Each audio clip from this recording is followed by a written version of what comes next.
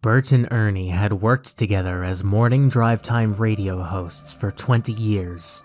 They'd traded jokes, played pop music, and generally made people's lives a touch brighter as they trundled to work. Now though there was silence on the air, Ernie silently reread the fax message from Civil Defense.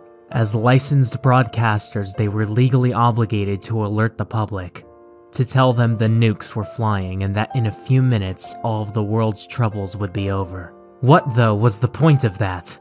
To torture people with the knowledge of something they couldn't change? Their eyes met, and a decision was reached. Bert put on their most requested song, a sugary top 40 tune, while Ernie produced a bottle of bourbon from under the desk.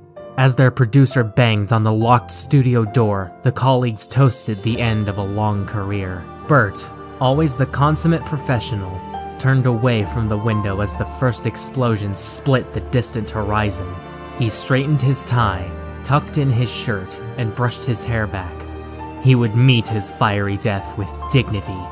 He turned to Ernie and said in a quiet, resigned voice, "How do I look, Ernie?" Ernie walked slowly over to his friend. He looked into Bert's face and saw the closeness they shared, the strength of their relationship forged over the years. He took a deep breath and spoke quietly. "With your eyes, Bert."